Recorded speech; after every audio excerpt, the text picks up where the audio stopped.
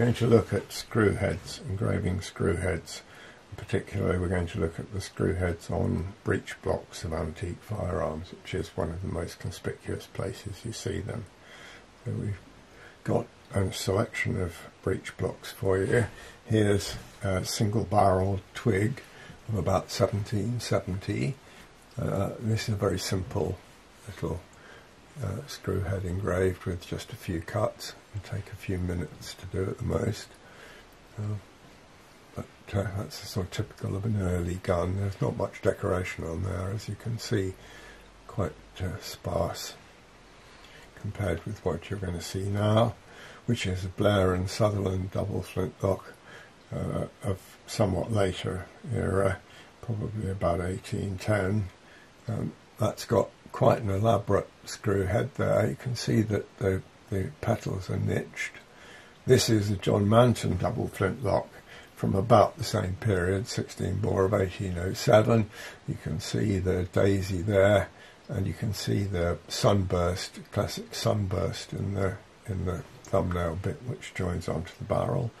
Now we come to John Manton's brother Joseph and an 1807 flintlock converted to tube lock single barrel. This has got a slightly different screw. It doesn't fit very well, and it looks as if it's a modern replacement, but it isn't, I don't think. Now we're on to a Samuel Nock double-barrelled percussion gun of about 1835.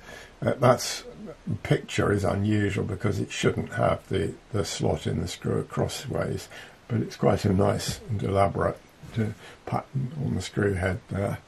We're getting there. Here we are. We've got now a Purdy rifle, a rook and rabbit rifle of about 1837.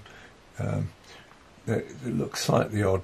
Now we're into a French double percussion sporting gun of the mid-19th century, and that's got a Tudor rose on it. The rest of the gun is pretty plain, except for the carved woodwork under the wrist, which typically French guns had.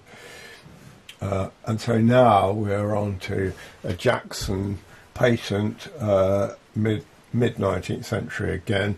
This is a central fire gun, it was called. The nipples line up with the centres of the barrel, and there's another daisy on there. Most of them are daisies, as you'll have seen. Quite an elaborate gun. Now I'm showing you some screw heads that I have engraved. That one's a daisy. The veins in the centre of the petals are not at all typical. That's much more typical of a daisy. There's no centre on that one. They're all made out of commercial screws, so that they all look a bit odd. That one's rather nice, I think. It should have, it's a bit asymmetric and it's not done properly, but it should have a nice swirly pattern on it. There's another classic daisy with a centre on it. Again, the big, rather over big screw slot in there from using commercial screws. Another typical one, again with the wrong kind of veins in the middle of the petals there. But you'll see the similarity with some of the ones we've been looking at. And here we're on to a Tudor rose, a bit like the French one, only a bit more elaborate. And you do see that occasionally. I'm very fond of that particular design. This is a much more difficult one to do because it's got a border on the edge that you mustn't destroy. So it's quite difficult to do that one. Again, a horrible slot in the middle of it spoils it. Here's a little swirly one just for fun. I've probably not seen one like that on a gun, but I might have done.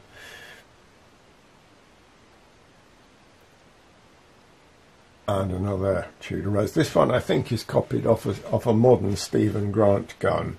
I think I was given a screw to copy to do, and I copied it onto a head.